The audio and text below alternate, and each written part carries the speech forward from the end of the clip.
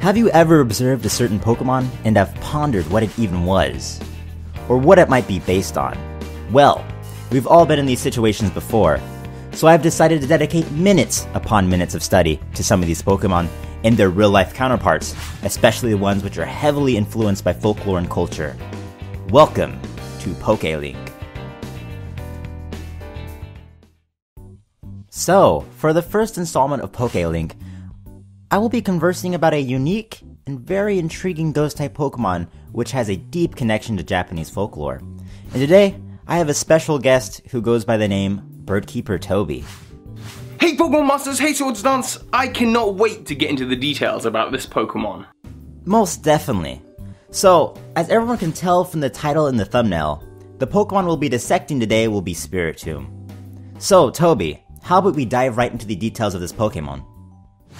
So Spiritomb is a dual ghost and dark type Pokemon that was introduced in Generation 4 in Pokemon Diamond and Pearl, and it's obtainable through an item known as the Odd Keystone. The Odd Keystone is a bizarre item with a crack going down the middle and two dots gracing the surface of the stone. It looks kind of like a frowny face. But it gets even more menacing when Spiritomb finally erupts from the stone. It's this purple, ghostly plasma. This purple energy Pokemon has the most menacing face, with green crescent eyes and a rigid mouth, and orbs of green energy circulate constantly around its face.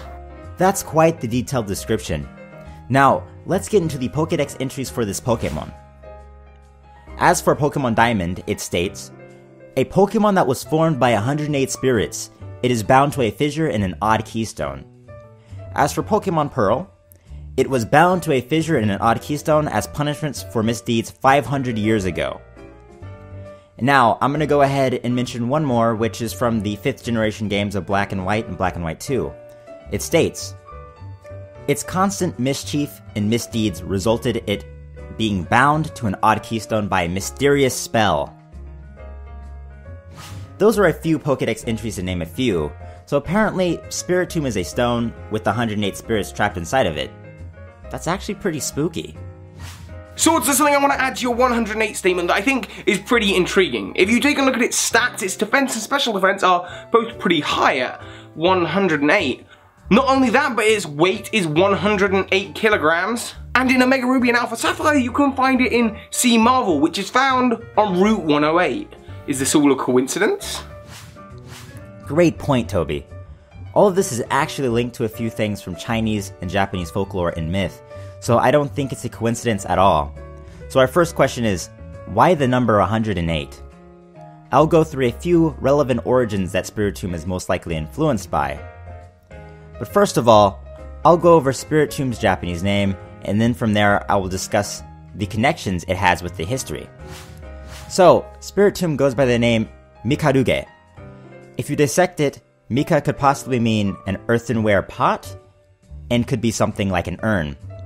Or it could be referring to the word like Mikage-ishi, which means granite. This could definitely be referring to its base, but one thing I would like to point out is the kanji for the word. The first two kanji, together, could mean spirit of the dead. It also has a few other meanings, but I can see Spiritomb's Japanese name referring to it in a way. Those were a few possible name origins. Now to Spiritomb's connection to Japanese folklore.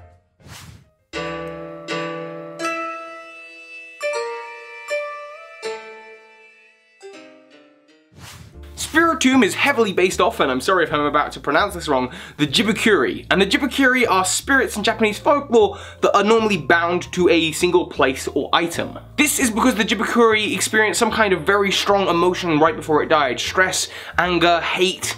Either that or when it died it was killed in a very quick and sudden accident and it can't accept its own death. Now, to link this all together, I'll go over a Chinese story which was later exported to Japan and became a big hit, especially during the Edo period. This story is called Water Margin, or Suikoden in Japanese. The story is based on 108 bandits from the Song Dynasty China, which traveled to Mount Liang to create an army. Soon, they are recognized by the government, and they went on expeditions to fight off foreign invaders. Though the interesting origin of these 108 bandits comes from a stone monument many years before the 108 bandits. Apparently, 108 spirits were imprisoned in a stone still. This monument had been protected by monks for generations. But one day, an army general foolishly ordered his army to remove this monument, which led to the release of the 108 spirits. These spirits had atoned for their sins and were reincarnated centuries later as the 108 bandits of the story. There are some other points I could add, but they are less important.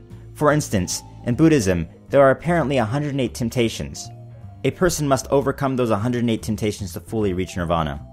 In Japanese, these temptations are called bonno, and it has some significance to Japan's New Year's, known as O-Misoka.